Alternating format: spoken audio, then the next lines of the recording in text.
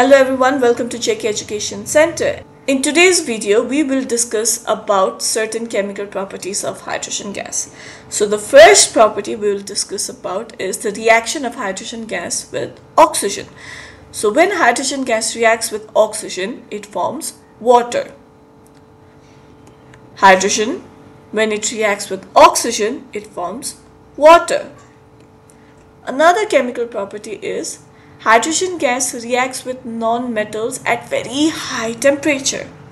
So, non-metals such as carbon, when it reacts with hydrogen gas at very high temperature, it gives us methane. Similarly, another non-metal such as sulfur, when it reacts with hydrogen, it gives us hydrogen sulfide. Now, another chemical property of hydrogen is hydrogen gas, it reacts with reactive metals like sodium, potassium, calcium, and it gives us unstable metallic hydrides. For example, sodium, when it reacts with hydrogen, it gives us sodium hydride. Similarly, potassium, when it reacts with hydrogen, it gives us potassium hydride, and calcium, when it reacts with hydrogen, it gives us calcium hydride. Another chemical property is when oxide of less reactive metals like copper, lead, etc., when they are heated at a very high temperature in the presence of hydrogen gas, that is, to that highly heated less reactive metals, when hydrogen gas is passed over it, oxides of metal, it reduces the metallic oxide into metal. So how this happens is, this is a metal oxide.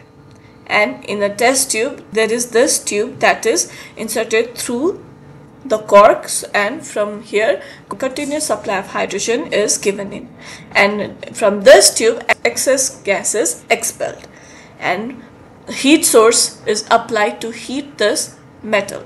So metal oxides, when it is heated at a high temperature and hydrogen gas is passed through it, what happens? This metal oxide is reduced to form metal. Now, in this process, hydrogen, it combines with oxygen that is present in the metallic oxide, and it gives pure metal. And this is called as reduction reaction, because in this reaction there is removal of oxygen. That's why this process is known as reduction reaction. So, a reduction reaction is a type of chemical reaction in which either oxygen is removed or hydrogen is added to an element, molecule, or a compound. And we just studied that in metal oxide, hydrogen, it removes the oxygen from the metal oxide. So there is removal of oxygen. That's why the reaction is known as reduction reaction.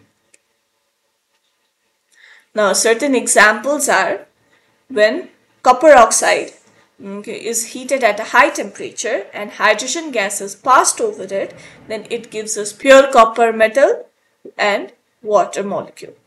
Not only that, another metallic oxide such as lead oxide, when it reacts with hydrogen, it gives us pure lead metal and hydrogen gas and water.